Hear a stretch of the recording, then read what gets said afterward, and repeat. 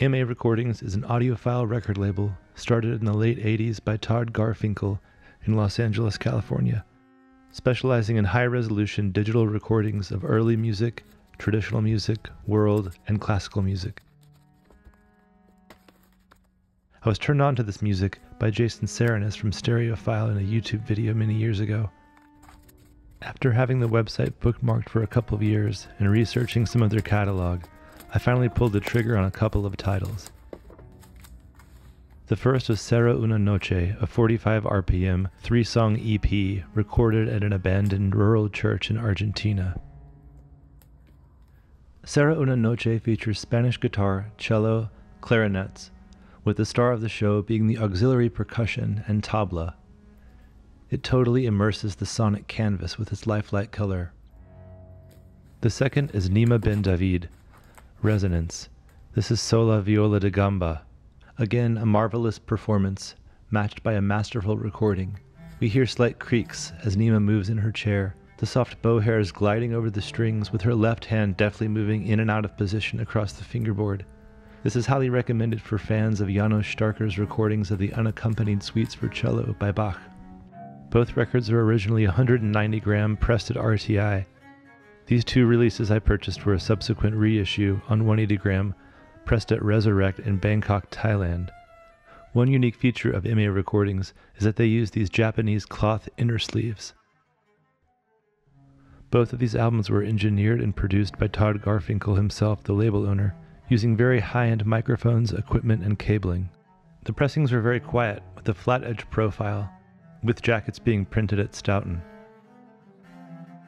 Shortly after I received my order, I was putting together a playlist for the San Francisco Modern Museum of Art Art of Noise exhibit, with a listening room designed and installed by Devin Turnbull.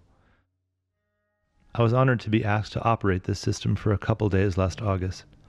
Here's a video of the track Nublado from Será una Noche playing on the Oja system.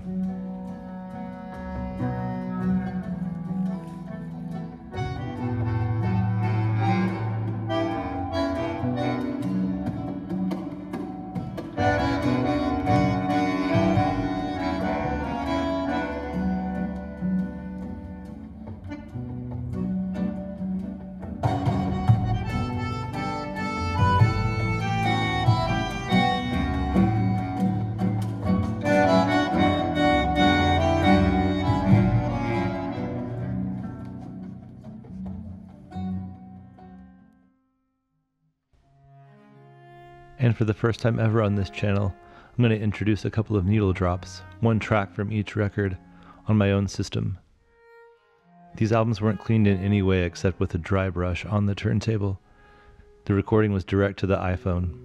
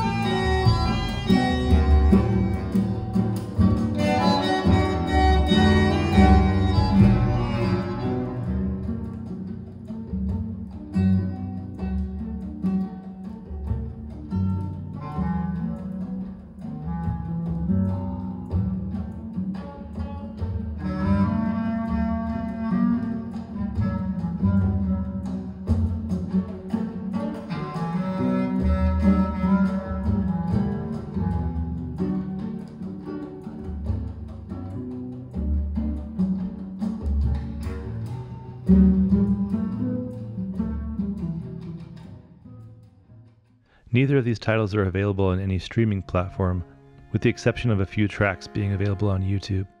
In communicating with Todd from Imé Recordings, I was told that both of these titles will be back in stock with new pressings this fall.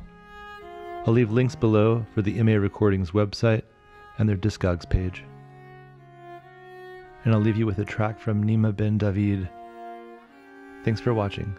Stay tuned to my Substack for more content, playlists, and videos.